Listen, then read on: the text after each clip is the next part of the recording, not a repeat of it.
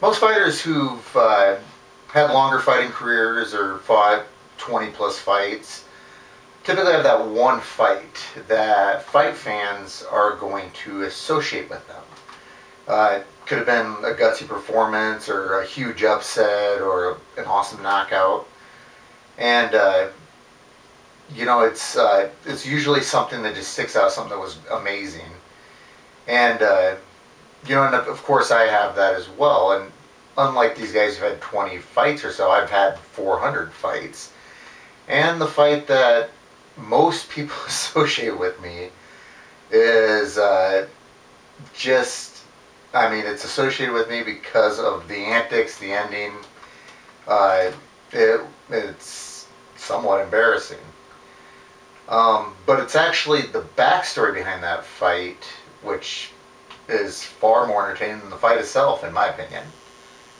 The fight happened in Salt Lake City, Utah in 1998 against a fighter named Jeremy Bullock.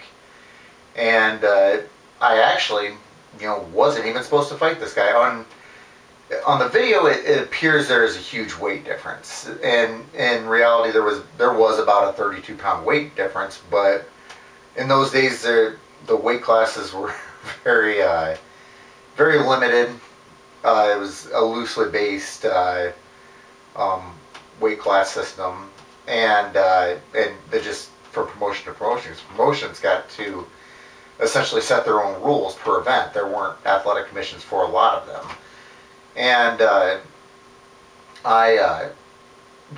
it looks like I'm so much bigger than this guy, but 170 to 200 is far different than 200 to 230. It's a lot of mass there. And it's just the fact that I wasn't even supposed to fight this guy, which makes the backstory interesting, in my opinion. I had actually fought in Brazil. I'd been in Brazil for several weeks.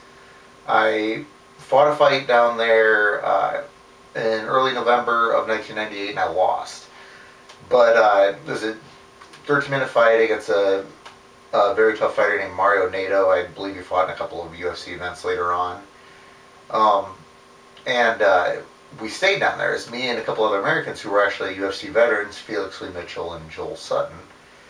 And they were hating it. I was 21 years old. Life was fun. These guys were in their 30s, had families and jobs, and they wanted to go home. And we were kept down there because we were going to fight in a tournament, which was a big tournament at the time called the World Vale Tudo. And it was in Salvador, Brazil, and we were at a hotel in Recife, Brazil. And we flew to Salvador, which took about an hour. And Joel and Felix both lost in the first round, but I won the tournament. He's light, he's coming out with some punches. Watch this classic double leg takedown. Travis is going for the takedown. Yeah. But he's got it.